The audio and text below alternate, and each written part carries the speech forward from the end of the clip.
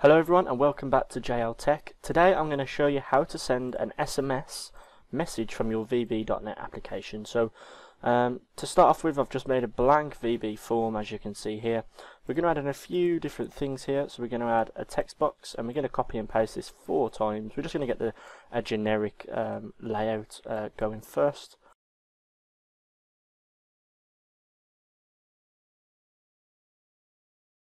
Or whoever, you know what we're doing, and then we'll just add a blank button and we'll just name this send SMS. Yeah, I think that's it. Name it BTN send SMS. Right, so we've got our generic form here, and this is what we're going to use later on just to send our message. So we're just going to save this. And we're going to start off by going to this website here. It's TextLocal.com. You can find it in Google. Just literally type in TextLocal, and it'll be the second one you see, or the first one, whichever.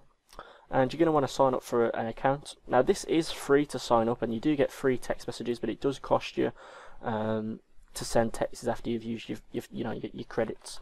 So we're just going to enter our details here.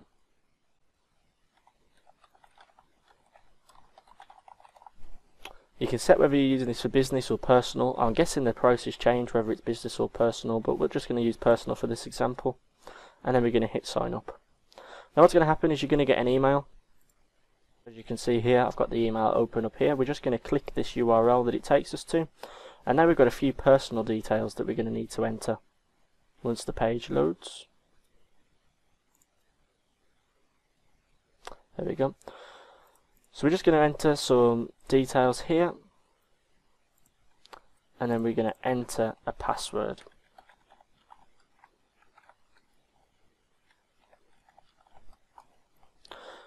Now here you can see a default sender name. Put this as whatever you want. I'm going to put this as JL Tech, as this is what I want to come up when I send the email, and then I'm just going to press activate account.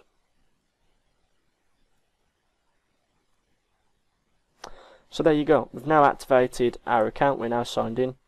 What we're going to do, let's close this off first, press the no, and then press no, I know what I'm doing, press OK. So now we're logged in on TXT Local, we've got our account all set up. We're going to go to settings, and then API keys. And then we're going to create a new key. If you want to whitelist IP addresses, you can do, however we're just going to leave it for everybody, and we're going to press save new key. And there you go, this is our new API key. I am going to delete this after this video, so there's no point trying to use my key. Just save you the time before you go ahead and try it. So this URL is textlocal.com/integrations/API, so we're going to connect to their API SMS now. If you press API documentation here, it's going to take you to this website here. And then we're going to hit this send button, send SMS. And this is the code that we're going to use to, set everything up. So you can see the selected language. Here we're going to use VB.net, but if you wanted to use C#, you can use C#. It'll automatically tell you what code to use. So if you want to do it in C#, just follow the tutorial, but obviously just change the code relevant to C# rather than VB.net. So we're going to use VB.net. There's 2 methods you can use. You can use the post method or you can use the get method. I'm going to use the get method. It's just a lot easier. The first thing we want to do is we want to copy all 5 notes here, and then we're going to go back to our VB application. We're just going to double click the form, and above public class up here we're just going to paste those in. These are going to import all the modules we need for this to work. And then what we're going to do after that is we're going to go back to this, and we're going to pretty much just copy all of this. And then what we're going to do is we're going to put this on our send SMS button, and we're just going to paste that in.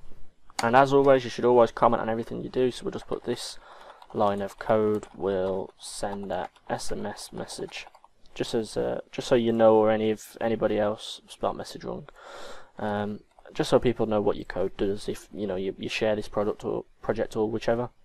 So there's a few changes we need to make. The first thing is we need to change this here. So we're going to dim API key as TXT API key .text.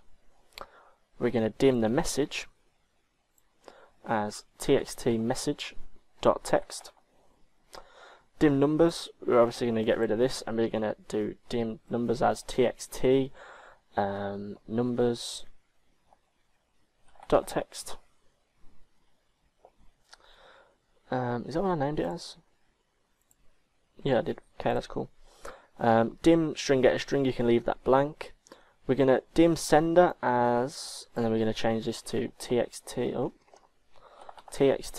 sender name dot text. Now you want to change this here, so where it's just sender, change that to sender name, and then down here as well, change that to sender name too, just because obviously we're changing it.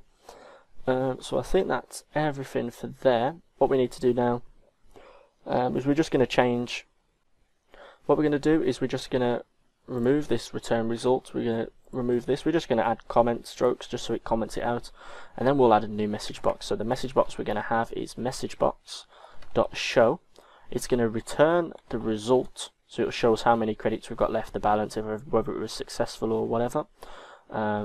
We want this to be an information, so we're going to put that as an information box. What we're going to do then is we're going to give us some buttons. What message box buttons do we want? We want OK. Once we have that, we're just going to change the icon, so message box icon dot information. So now when we enter in our details, this is what's going to send. This is what's going to happen. So I think we're ready to test. So what we're going to do is we're going to go back to here, and we're going to get our API key. So we're just going to copy this and load up our application. We're going to paste in our API key. We're going to enter our mobile number.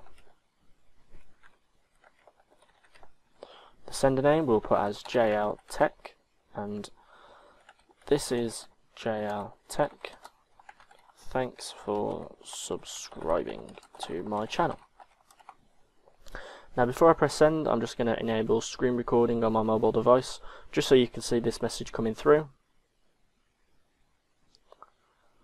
And if I now press send, you can see that's returned the message, and you can see the text message has come through. If I click on this text message, you can see a text message has come through. This is JL Tech, thanks for subscribing to my channel.